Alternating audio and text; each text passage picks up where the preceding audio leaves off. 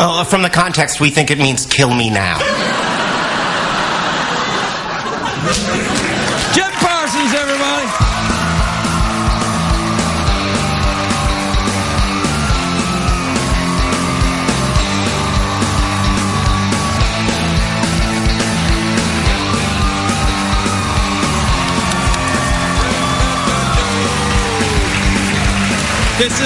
This is my first time with Jeff being live. You've never met Jeff before? Well, I feel like we sort of had a meeting before, but then I don't know, it was weird. And the last time I was here, he was on a red carpet. Oh, that's right. He was on the red carpet event. Yeah, he was out on assignment. Yes. He gets around. Well, you weren't on the red, because you do all the red carpets, though, don't you? Yeah. No, I don't do all the red carpets. If I have to go to something and do a red carpet, I'll do a red carpet. What, like, for example, designer vodka? No.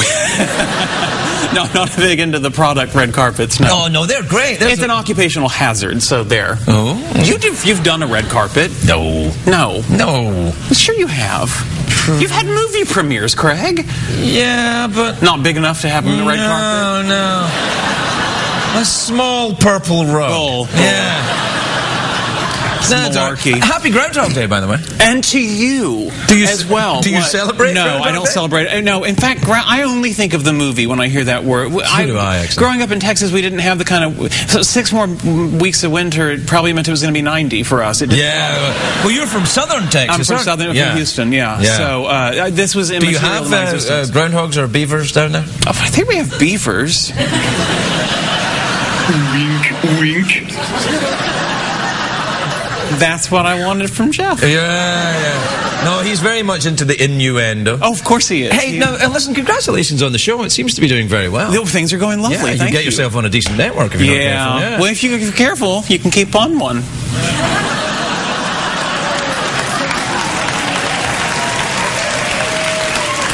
That was not...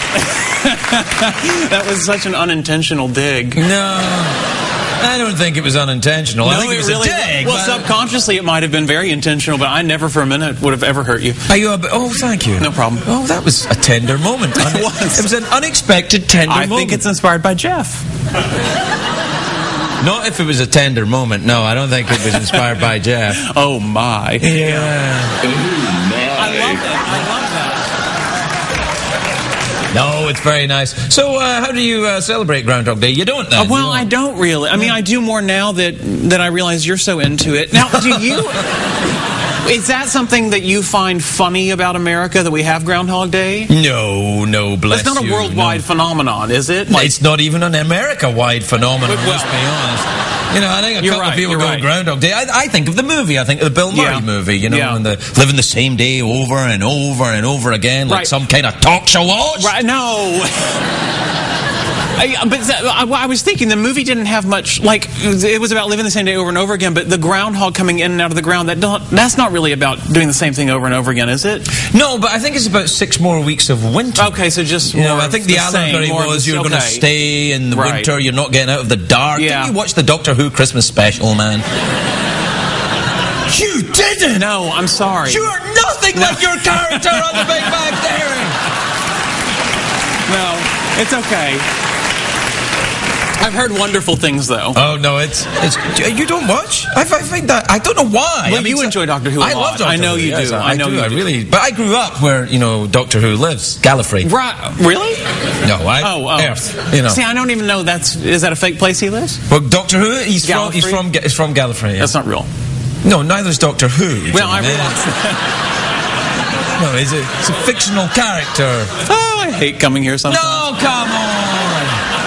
No, come on. How's Kaylee's leg, by the way? Is she all right? Wonderful. Yeah? She hopping really yet? Is she's hopping? Is that what you said? Yes.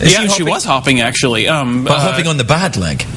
She'll hop on both legs. This is the thing. I have heard that. You know, not that it's my story to tell, Kaylee, I'm sorry. But it was a really big, as you know, big break. It's a huge deal. She is, kudos to the doctors, obviously, but kudos to her as well. She is the most resilient, bounce back, I mean that quite seriously. She's just a physical... Person? I don't have a word to say. I can't think of one. Inspiration? She's an inspiration. Kaylee, you're an inspiration to us all. Yeah. Have you ever been badly injured while riding a horse? Nope. Well, A, I don't ride horses. Why not? So, you don't like horses, and you don't like Doctor Who? And what does that have to do with anything? No, I've never been hurt in that way. I've never broken a bone. I've never had to be in the hospital for an extended period of time, other than visiting a friend. Well, even then, you probably didn't stay that long because your friend was on morphine. Yeah, so boring. It's like, hey, how you doing? I'm so great. I'm not kidding. It really was. That was my exact experience for it. He was on morphine, the poor guy. Hi, Greg. And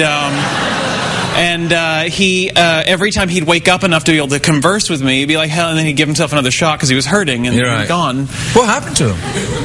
It was an elective surgery. Oh. Well, I'm so uncomfortable. I'm talking about other people's surgeries and ailments suddenly. No, that's all right. That's wrong of me. No, I won't go any further. Hey, what if he's on your talk show someday? No, exactly. I don't. You're right. It's none of my business. And it's not that it's not your business. And it's not you that I'm worried about either. It's just I don't know who's beyond this lens. Nobody. Nobody. Nobody. There's nobody there. Not true. Yeah, no. So, would you ever get elective surgery? Or if I need something removed that had grown, like, or whatever. I mean, like...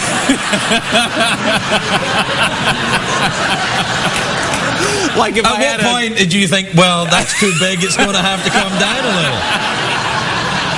This is never going to work. It scares me. All right. No, if I had some sort of non-good growth, I right. Yeah, absolutely. Removed. Yes. I don't know. I've never and who considered. Could blame you? Well, right. You know, it's unsightly, and I need to work in front of the camera. I don't know. It's not that kind of show, though. No one would see it. You get. I had oral surgery. I had some wisdom teeth out. Oh, really?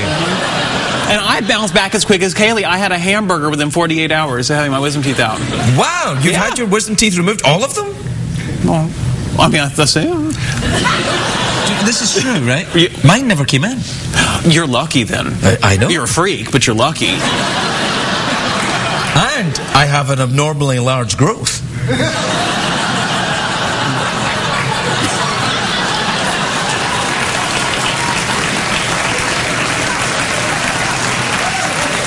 You know, sometimes it's my only consolation. No, stop. The mug you're drinking out is very funny. Oh, it says censored on the bottom. Yeah, I drew a penis there. Stop. Did you really? Yeah, I was explaining to someone, and I said, no, it's a bit like this, and I drew. I thought you were regressing. And then, rather than get me a new cup, what the CBS... We just cover it. Yeah, they just cover it up. Well, the budget, you know. Yeah, that's true, and that's an expensive piece of ceramics right there, yeah. And also, it's a phallic symbol, you know, clearly. I know, well, that's right. Do you, do you have much in the way of phallic symbols? Where? I don't know, lying around your house or stuff. Do you have a big expensive car with a penis-shaped front or something? No. I really don't. What kind of car have you got? What in my life? I have a BMW. Oh, German. That's not why I have it. Okay. I like the way it drove. No, it drove on its own. Oh, I wish. Hey, want me to be your car? No. Makes me very uncomfortable, actually. No, that's all right. I don't know what to say, Craig. No, that's all right. I feel you a bit frosty tonight. No! You want to talk frost? It's freezing back there. It is. It's freezing. What happened? I don't know. It's a global colding. No, stop. It has never been this cold on your set before. Oh, you here? Yes. Yeah, I like to keep it very, very, very cold because many times the audiences start to drift. Well, you know what? Comedy's not funny in the heat. It's not. Well, nothing's funny in the heat because you're like, oh, God, this is true. Actually, yeah. That's why comedy sets are always cold, and drama sets are always warm. I made the last bit. I was going to say I'm not sure that you need them to be hot to be upset. But, although I'd be angry. Do you keep the? Are you angry now? No. You do quite a good angry freezing. face there. No, are you angry? Oh, that's a good angry face. Do you have a quick temper? Do you think? I have trouble with patience. My father could be a little impatient. I really got that from him. I don't like to upset people, though. It upsets me to upset others. And but I am not a patient man. I see. So you have a high-powered BMW. That is not what's going on. That's not a phallic mobile, is it?